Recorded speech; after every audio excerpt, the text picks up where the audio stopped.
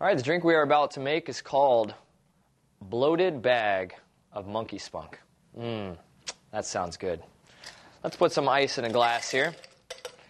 And we'll do 1 shot of rum. There we go. Coming out nice and smooth. There we go. And a shot, 1 shot of peach schnapps. That's better. Half a shot of Grand Marnier. And about 1 ounce of pineapple juice. And 1 ounce of orange juice. There we go. Mix it all together.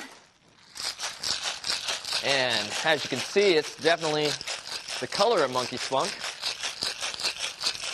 Now, if you were unfamiliar with that color before, now you know exactly what color Monkey Spunk is. Here's a close-up of it. Give it a straw, and you are ready to enjoy. Bottoms up.